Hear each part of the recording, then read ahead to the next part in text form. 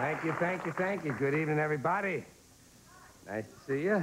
Can't really see you, but nice to sense you. I always like the audiences here, and it's always full, of course. And with this many people, whenever I see a group of people this large, I always wonder, you know, how much dry cleaning they have out. Or how many have had things out for more than a month, and the guy's going to sell them on you, you know. Just the kind of stuff that keeps me alive. Johnny, good to see you guys. As usual, I can't help it. I'm on a roll now with this commissary. I stopped in again tonight. And in case you and Ed are thinking of going over there, may I recommend the puree of woodchuck?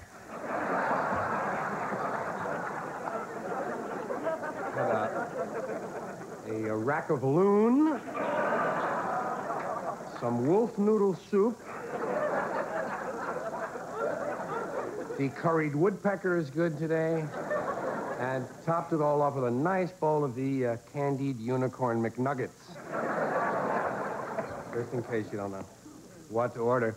You know, I always wonder, if you send a letter to the post office, who delivers it? I don't know how they work that. There should be a way to work that out.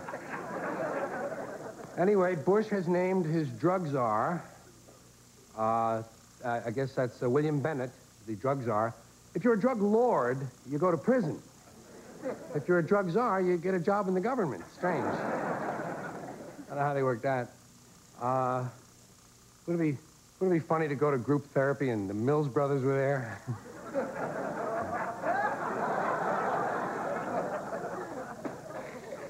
I wonder about certain things. I wonder why prostitution is illegal. I can't figure that out. Why should it be illegal to sell something that's perfectly legal to give away? That make sense to you?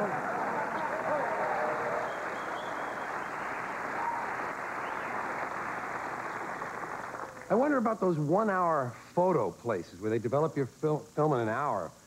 Why would you want it that quickly? You know, you just saw the thing. I guess if you forgot, you'd be quick, you know. I don't know what I took a picture of. Beauty pageants are controversial among the women's movement. They don't like that. You know what I think they ought to do with that Miss America contest? I think they ought to make the losers keep coming back until they win. We get pretty bizarre after around 35 years. All those batons dropping all over the stage.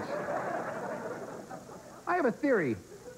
I believe the mafia is controlled by organized crime. It's a personal theory.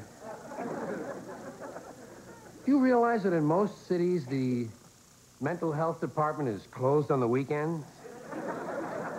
That would seem to be the time you need them the most, you know? All the nuts are off work and whatever. Did you ever notice no matter where you fall asleep, a woman will cover you up? It's true. You know, you fall asleep at a lady's house for 5 minutes, you wake up, there's 3 blankets on you. I've always wanted to take out a personal ad, one of those personal ads that no one would ever answer, you know? Middle-aged, accident-prone, paranoid alcoholic, interested in snakes, spiders, and torture, would like to meet a rich young woman in her 20s. Yeah. The nice thing about it is you wouldn't have to sit by the mailbox all day, you know. Here's some advice for young guys, young men getting out of college. If you're going to get married, marry an orphan. This is good advice. Marry an orphan. First of all, you never have to worry about whether or not her father's going to like you or not, you know. I mean, there's no better feeling in the world than when you say to a girl, gee, I hope your dad approves of me, and she says, my father's dead. You know you're home free. Another thing, you don't have to put up with these in-laws. You don't have to spend these boring Thanksgivings and Christmases, you know, at her folks' house. The worst you'll have to do maybe is an occasional visit to the cemetery, you know. And you can always get out of that by saying you're afraid of ghosts.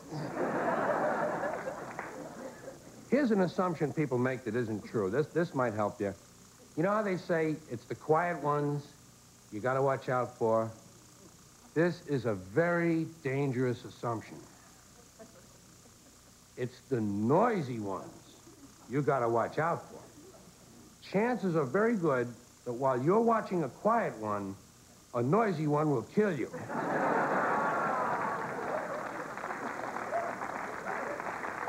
Then, thank you very much. That's nice. There are some things that you never hear. I just wanted to mention a couple of things. You never hear these things. This is something you never hear anybody say, Dad, you really ought to drink more.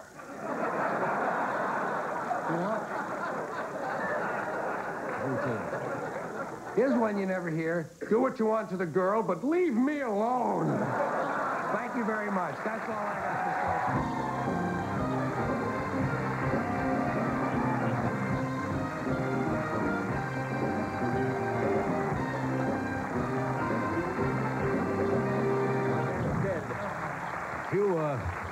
Few cogent observations on the human condition. That's right, which doesn't seem to get a hell of a lot better as we go along, no, does just a little stranger, maybe. God, that's funny. I have to do this. We're coming right back, folks. There we are.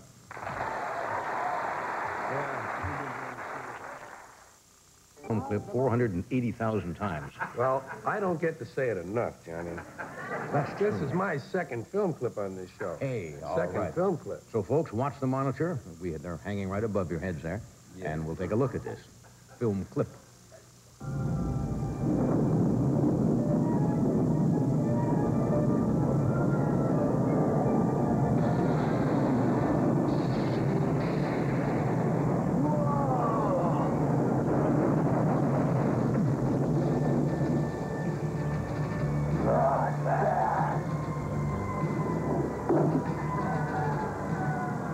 Greetings, my excellent friend.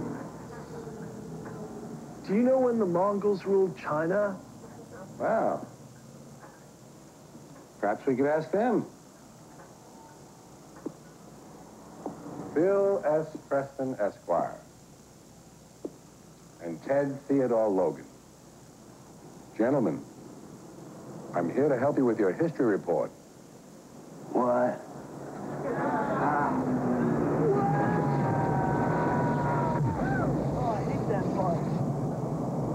Bill, strange things are afoot at the Circle K.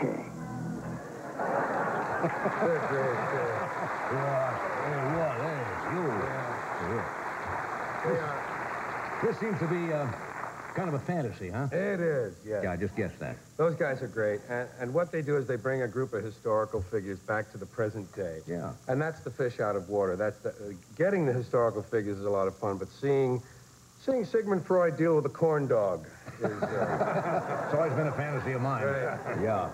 That's where a lot of the humor lies. It's a good, fast, funny movie. Bill and Ted's, yeah. Excellent adventure. How's your family? Good?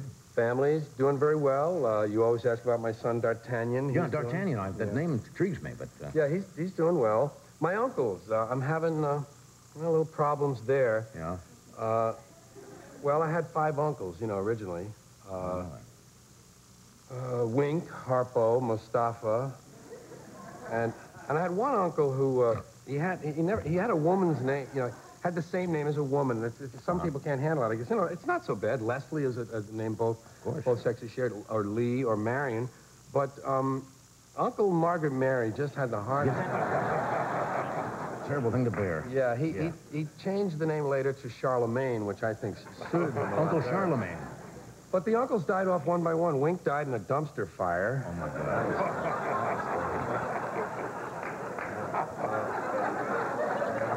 Mustafa was horribly burned by blimp exhaust. Blimp exhaust? Which puts me in mind of the earlier shot of the Hindenburg there. And, of course, what did I say? Harpo. Harpo died an unusual death. He died in a library. He was beaten to death by a scholar with a dictionary stand. And that's tough. Talking too loud. I think he was. I think he was raising, a little pain. But they're all doing well except for Charlemagne. Charlemagne, he was working for a dentist. Yeah. And they caught him sending out obscene teeth cleaning notices. So, because he had prior arrest, impersonating a health inspector once and committing sodomy with a drake, he was... They just grabbed him and put him away again. We do have to leave. We do? Just for a second Oh, here. no. But we're coming right back.